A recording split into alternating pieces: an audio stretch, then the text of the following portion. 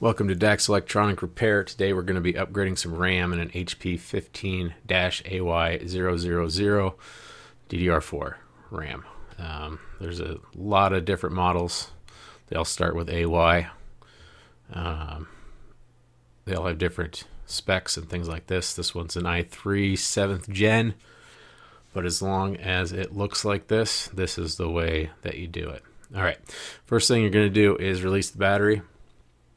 Got those two buttons, squeeze them together.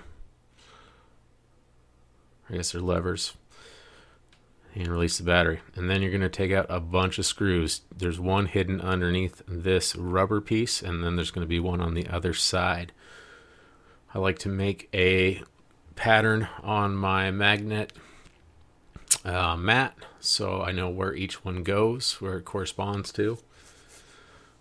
That makes it easier to put it back together. There are 12 screws in this one, that they're all the same, so it doesn't really matter, but sometimes it does, so it's good to be in that habit. All right, all the screws are out, so the back plate can come off, or the bottom of the machine, and you just want to get a prier and start prying the bottom casing away from the keyboard palm rest assembly. Some computers you have to take the keyboard out. This one you do not. This one, just the bottom. Start prying it out little by little. Don't go too deep with your prying tool. You don't want to short anything out. Even though the battery's out of it, there can be residual electricity running through it. Once you get it pried up, just go around the sides. There's little clips there where the disk drive is. Those are the most fragile part of it, so make sure you loosen those up. Just making sure there's not an extra screw or two hiding, and there wasn't.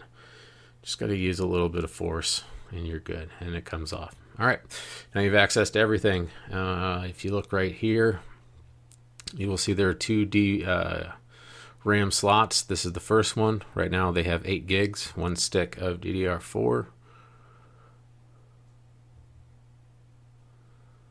So I just looked at that, made sure it is what it's supposed to be. It is. And we're just going to add another stick that we have in the other slot. It does show 2 slots in the task manager, so we decided to do that. Again, it's DDR4. It has to be the right RAM for it to work. It won't even fit if it isn't. So don't force it. All right, now we're going to power it back on. Make sure it's reading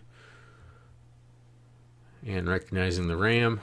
And you can see there it says 12 gigs up top, and slots use 2 of 2 for the RAM slots. So that means we did it.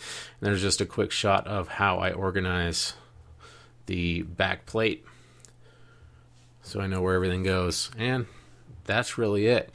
You just put all 12 of your screws back in, slide your disk drive back in before you put that screw in.